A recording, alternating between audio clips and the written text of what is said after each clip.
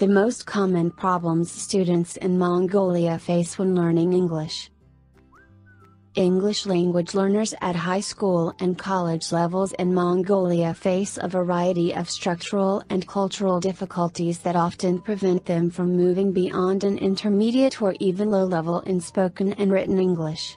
This post will look at a few of the core issues and examine some of the ways to help improve the type of instruction provided in Mongolia that could prove beneficial for future language students. The issues facing students and teachers. First and foremost, teacher training in areas like lesson planning, teacher-student talk time, impromptu speaking and writing activities, and classroom management needs to be improved. This problem stems directly from the outdated and completely unsuitable Soviet-style teaching methods still employed by many schools and universities, through which students passively sit in silence and listen to the lecture provided by teachers. Also, at the core of what must be changed to see improvement across the country should be a comprehensive, multi-sectoral review and revision of existing standard English teaching curricula. To understand the current situation with TEFL in Mongolia, however, it is necessary to understand how English language teaching was launched in the country. Brief history of English teaching in Mongolia. One of the first reforms made in the newly democratic Mongolian nation in the early 1990s, was the official transition to English, and away from Russian, as the primary foreign language taught in all secondary schools and institutions of higher learning. Unfortunately, this shift in foreign language instruction was conducted in a rushed manner, without a longer-term planning perspective, and without the proper resources to ensure success. Basically, teachers of Russian were told by the Ministry of Education that they would now be required to either teach English in addition to Russian or to only teach English, and that through a short 8-week certification class, they could easily make this switch. This hasty and haphazard approach was not effective. Many of the teachers, some still teaching today, never mastered even the basics of spoken or written English, and the students were in even worse shape. Lessons consisted of rote memorization of vocabulary, often mispronounced through thick Russian accents, construction of sentences in the simple grammatical tenses, that is present simple, past simple, etc., basic and standard greetings with no room for any variation, and with little to no reading or actual creative conversation. Lack of creative thinking and resources. One of the core problems with TEFL instruction in Mongolia is the absence of interactive classrooms that promote student participation, creative thinking, and the expression of independent ideas.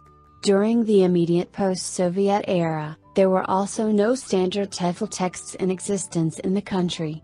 Not only were teachers unprepared, undertrained, and less than enthusiastic about teaching TEFL, they also had no resources available and little idea of how to teach a living language in a classroom, even if they had been motivated to do so.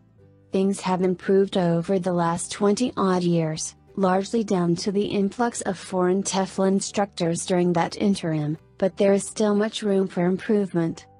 The problem of self-taught English. In modern Mongolia, many young people do speak and write in English, but that has little to do with the classroom learning provided in that language and more to do with the availability of English language content on the internet.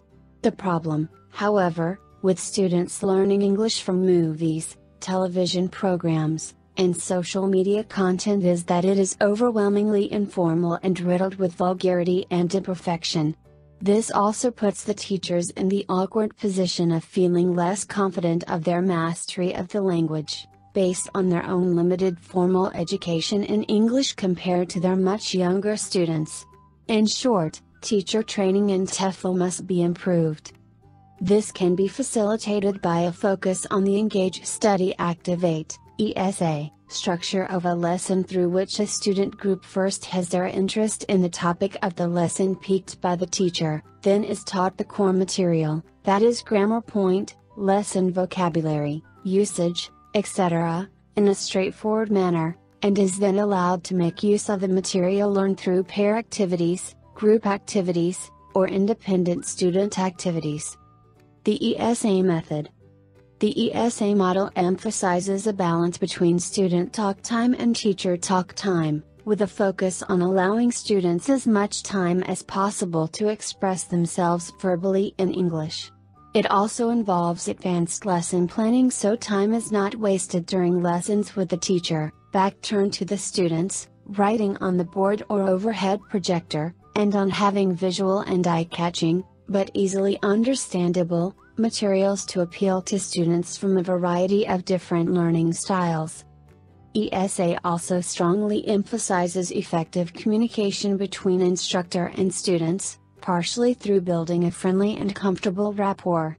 None of these elements are formally taught in present-day Mongolian teachers' TEFL courses, and to make such a change, that would incorporate the ESA model for all language learners, would involve a frank and objective review of all current teacher training for TEFL conducted in Mongolia.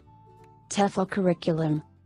TEFL curriculum in today's Mongolia is a hodgepodge of poorly written, produced texts for various levels, of which there are never enough, that are filled with high levels of amateurish mistakes.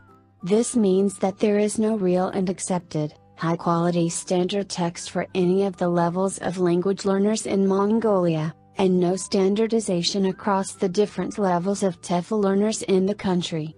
A complete and objective effort to review all TEFL instruction texts needs to be undertaken, and this should be done over an extended length of time and in partnership with reputable international TEFL accreditation and/or curriculum development experts and the local English Language Teachers Association of Mongolia. Hope for the future.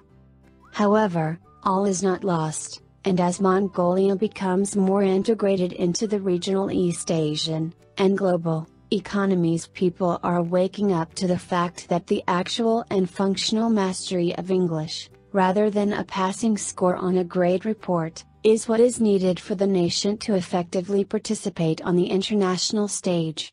The good news is that there are many native English language speakers in Mongolia who are informing the conversation on effective TEFL teaching and learning, either on a paid or volunteer basis. Also, many teachers, especially younger ones, are demanding improved coursework and curricula development for themselves and their students. In short, despite some very serious and entrenched cultural roadblocks that are mainly holdovers from Soviet teaching and learning models, change has begun and will most likely continue apace with regard to improvement of TEFL instruction in Mongolia. Are you interested in improving English language standards across the world? Speak with an ITTT advisor today to put together your personal plan for teaching English abroad. Send us an email or call us toll-free at 1-800-490-0531 to speak with an ITTT advisor today.